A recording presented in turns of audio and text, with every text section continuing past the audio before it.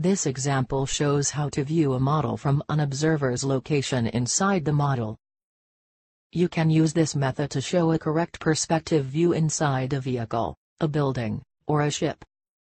This technique uses two of the NX functions, creating a camera and setting the center of rotation. Start by creating a datum coordinate system at the observer's location and at the target location. Create a coordinate system at the observer's location. Create a second datum coordinate system at a target point where the observer's vision is focused. Rename these datum coordinate systems to identify their function. Now, set the rotation point. Right-click in the graphics window. Select Set Rotate Point. Select the camera location. You are now ready to create the camera. Right-click the camera's node in the Part Navigator. Select Create. Set the camera type to Perspective. Define a camera name. Select the Lock Camera Position and the Lock Target Position options, so that neither the target nor camera move when you position the other.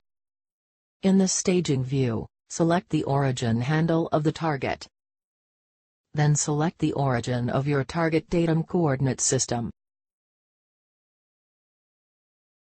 Repeat this process with the camera location. Align the x-axis of the camera with the desired horizontal axis. Click Fit Planes to Extents. This clips away the model behind the camera. Adjust the field of view angle to give a natural view. Rotate using the middle mouse button on the view triad axis. This shows exactly what the observer can see. Use the True Shading toolbar to quickly generate realistic images.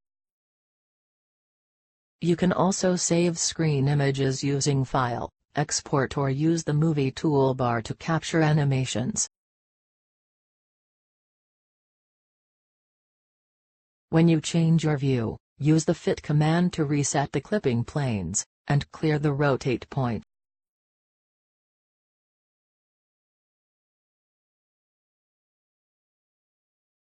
To return to the observer's view, set the rotate point.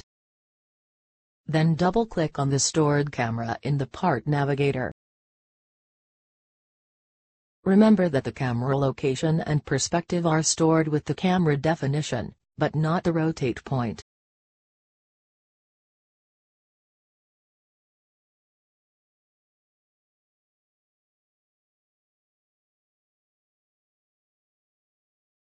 In summary, whenever you are modeling a large structure where an observer can walk inside, use this technique of defining a camera and a rotation center to create an accurate view from inside the model.